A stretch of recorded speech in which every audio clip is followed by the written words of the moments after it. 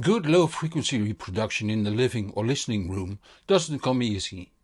Although there are several ways to improve lows, in the end a bass step might be needed to achieve a true tight bass. But these bulky contraptions take space and need consent from the aesthetics committee. Up till now, that is.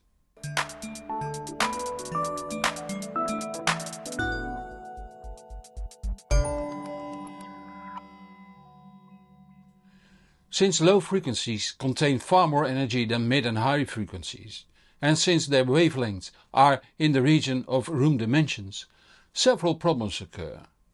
Therefore, loudspeaker placement is of paramount importance.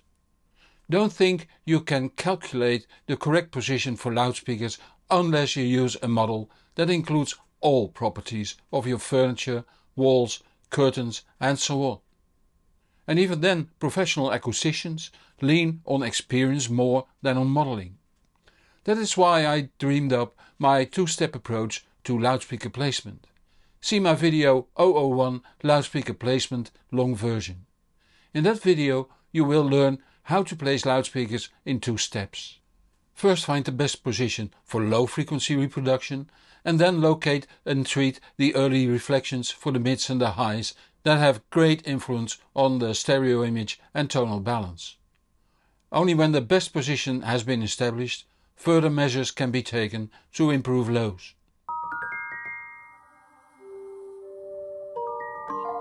Loudspeaker cabinets have mechanical vibrations despite what manufacturers say. These vibrations will also potentially set a wooden floor in motion, even if it is a thin layer of wood over a concrete floor like I have. The motions are minute but over a larger part of the floor and do have influence on the sound quality. Spring and damper feet can isolate the speaker from the floor if they are correctly designed for the weight of the speaker. But they allow for movement of the speaker, which will influence transients and stereo image. They do give better lows though. A more all-round solution are feet that absorb the vibrations while having a firm contact between the speaker and the floor, like the PSI Audio AVAAs I use in all 3 of my setups. But there's room for further improvement. In my listening room, in the attic, where my setup 2 and 3 are located, there is a small loft over half the depth of the room. That is where I store the empty boxes of my equipment. These function as a large bass trap. Against the left and right wall, on the level the speakers are positioned, are IKEA Kallax shelving units holding vinyl records, CDs, DVDs and Blu-rays. These form a proper mix between absorption and scattering of the mids and highs. Furthermore, monitor speakers on stands with over feet are used here, while a small rail subwoofer takes care of the real lows. That could be placed at the best spot for the lows. And given the equipment used, the expectations are lower than for my setup 1. Watch my video about my reference setups May 2023 for more information on my 3 setups. Setup 1 is situated in the living room, where some limitations are imposed by the aesthetics committee. By carefully applying my 2-step approach, the isolator feet, high quality equipment and a bit of luck, I managed to get rather good results. Only the deep lows show some room resonances that muddy the sound to some degree. Here no VED with empty boxes and separate sub, while the PMCs just as well go down to 26 Hz. The answer here would be to build a wideband bass trap. Exactly tuned bass traps are no solution since they would take far too much space. But even a wideband bass trap was too much for the aesthetics committee. Understandably so, by the way. Then I came across the PSI AVAA C214 active bass trap.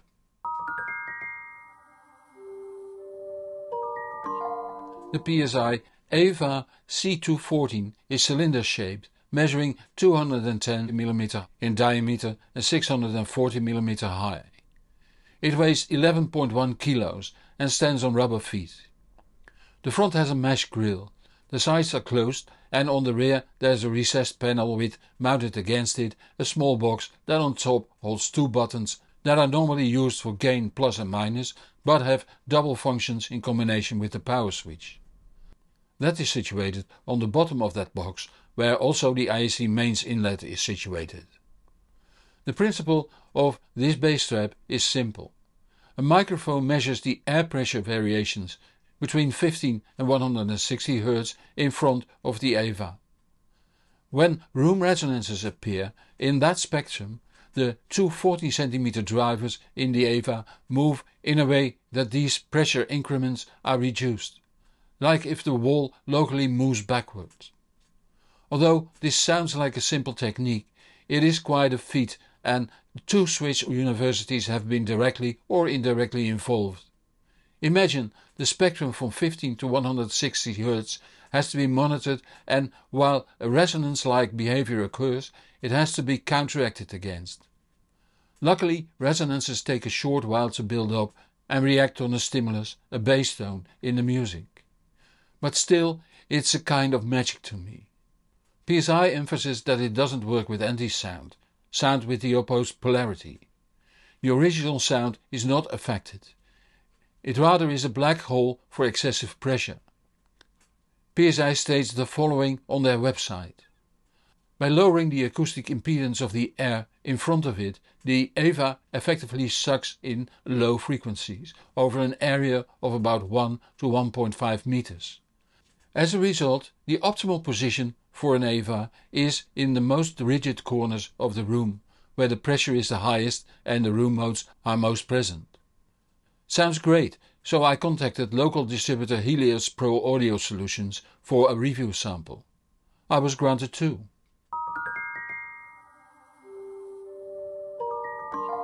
Time to see what it does in my setup 1. The ground floor of my house measures 9.85 by 5.21 meters, the ceiling is 2.58 meters high. It is divided into half by an acoustically rather open calyx separation. On one side of this separation is the hall, stairway and kitchen, on the other side the living part. So half wavelengths matching these dimensions are 17.2, 32.7 and 65.9 Hz. The harmonics of the first two come rather close to the third at 65.4 and 68.8 Hz. Nevertheless, even at the couch opposite to the speakers, which is against the wall, lows are quite good. Despite just in front of the walls, there is an increase of bass since the reflected bass adds up to the direct bass. During test sessions I always sit on 1/3 of the room, but for the rest I sit against the wall. Luckily the bass increment is more than acceptable.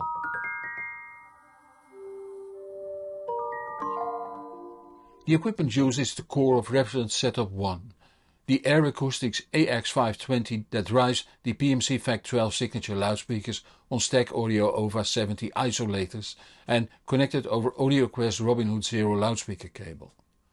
The front of the loudspeakers are 96 cm from the wall they are in front of and are only a few degrees towed in. The cord Dave is connected to the amp over Grim Audio SQM XLR cables. Since the Grim Audio Mu1 is sold and I'm waiting for the Grim Audio Mu2, I use the Magna Mano MK3 Farad network player running Rupee XL that was connected to the cord over the Network Acoustics Mu1 XLR cable. Both the Cord Dave and the Magna Mano receive power over a transparent power isolator 8. The Magna was connected to the Zixel router over the Network Acoustics Mu1 Pro system that cleans up the Ethernet signal. As said, the floor is a thin layer of oak on a damping mat on concrete. There are quite a few large plants around the living and 3 small side tables. There's no carpeting. The AVAA performs best where the sound pressure is highest. Using an SPL measuring app on my iPhone, the free dB Music app, I looked for the highest reading in the room. The app is particularly handy since it shows both A-weighted and C-weighted sound pressure level, SPL for short. For this measurement you can use either reading. PSI indicates that in most cases corners near the loudspeakers are often where the sound pressure level will be highest, which was the case in my situation. I have only one real corner next to the right loudspeaker. The one near the left speaker is not really a corner for low frequencies, since the cupboard under the stairs is only 83 cm deep. Remember, a 160 Hz sound wave is already 2.1 meters long, while a 15 Hz sound wave is 22.7 meters long. Lows won't see that cupboard. The sound waves will simply fold around it. So I placed one AVAA in the corner near the right speaker, connected to the grid and linked my iPhone to it. As mentioned, you can also control the AVAA with small knobs at the rear of the unit, but using the free app is a lot easier. And then I played some music. Right out of the box, switching the AVAA on and off, it was almost impossible to hear what it did. So I wanted a low tone to play that would excite my room. I used On the Run from the Pink Floyd album Delicate Sound of Thunder, the 2019 remix from Tidal. From 10 seconds to 20 seconds in, it has a deep loud sound. Playing that section, I switched on the AVAA, paused the music and listened to the sound dying out. I repeated that with the AVAA switched off, then increased the gain of the AVAA and did the same test over again. I had to set the gain at 6, which is the maximum, to get a very good result. With the AVAA switched on, the sound died out directly after the music was paused, while there was a short tail with the AVAA switched off. The vague low-level frequency energy surrounding the music also disappeared when the AVAA was switched on. I never noticed this earlier, but now that was killed by the AVAA, it was clearly audible when the AVAA was switched off.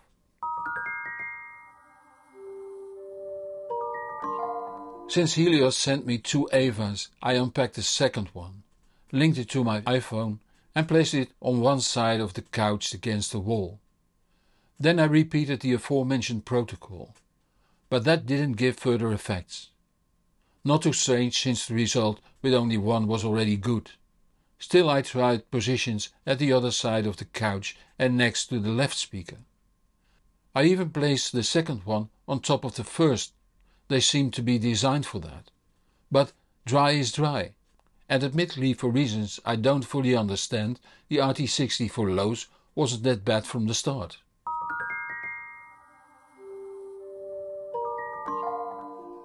The AVAA brings relaxation in the sound.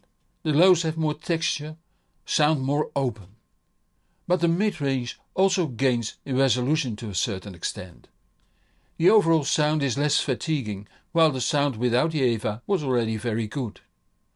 I can assure you the AVAA is going to be a permanent addition to my setup one I thought I would not invest in it anymore. And on that bombshell we come to the end of this video. As usual, there will be a new video next Friday at 5 PM Central European Time. If you don't want to miss that, subscribe to my channel or follow me on Facebook so you will be informed when new videos are out. Help me reach even more people by giving this video a thumb up or link to this video on Facebook, Instagram or LinkedIn. It's much appreciated. Many thanks to those viewers that support this channel financially. It keeps me independent and lets me improve the channel further. If that makes you feel like supporting my work too, the links are in the comments below this video on YouTube. I'm Hans Beekhuizen, thank you for watching and see you next week. And whatever you do, enjoy the music.